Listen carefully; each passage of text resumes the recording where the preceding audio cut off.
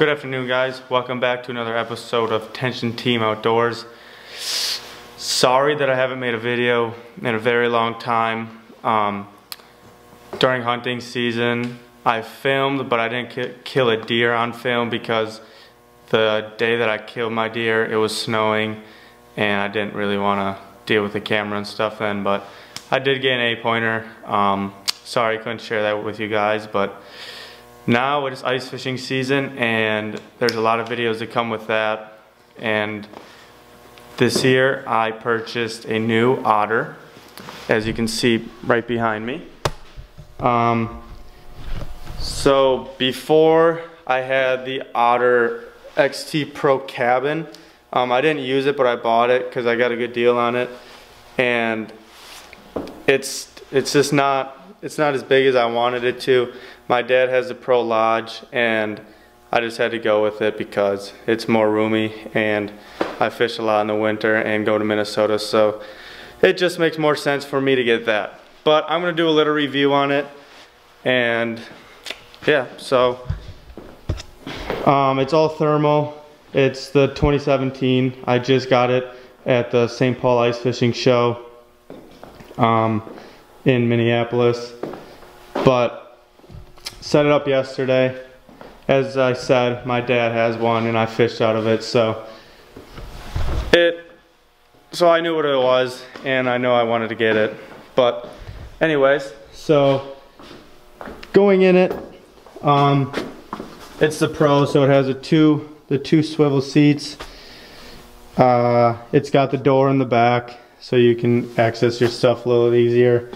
It's got the wind stabilizer bars back there.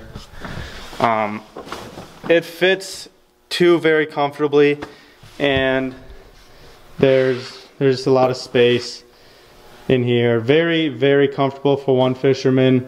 Two is perfect, but yeah, it stays super warm. Setting it up is really, it took me like three and a half hours, but it's super self-explanatory. Let's get some lighting, especially with the directions, because it's just really easy. The hardest part, or I wouldn't say the hardest, but the most annoyingest, it's not really a word, but the frustrating part is getting these little plastic things on in the back. They go all the way around. I wouldn't say that it took long, but it's just a bitch. The number one thing you want to make sure when you put them on is that it's pulled tight, because you don't want it loose. Otherwise the screws in there, they pop out, and then you just have a really big mess.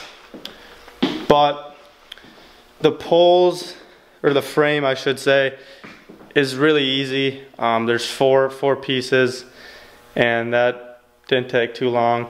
But if you do get one of these, I would highly recommend getting the high fax, because it'll save your shanty a lot and it'll just last longer. They're pretty simple to put in, just a lot of nuts and bolts, but not too bad. There's a couple things you can get with these otters. You can get a center console, which my dad has, and it's super nice. I'm gonna pick one up. You can get a big light bar for the top for fishing when it's super dark out, and just a couple like coat hangers and stuff in there. But just to show you, when I'm in here right now, I mean, it's pretty light, but once I take this door and zip it,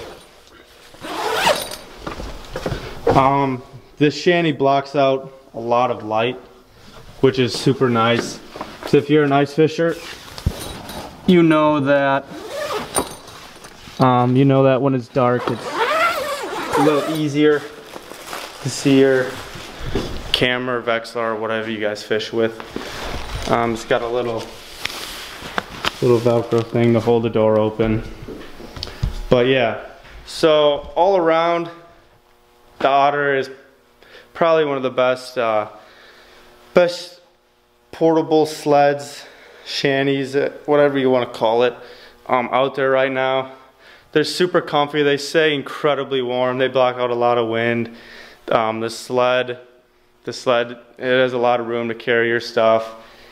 But if you, depending on the kind of fishing you do, you can get the Resort, which is super big. It's very comfortable for 3 people, but it's kind of heavy and wide, and it's just too much for me. The Pro is perfect if you want to do one-man fishing or take your kid or your friend or whatever you want to do. But yeah, it's just the best for me. All around, the setup is easy.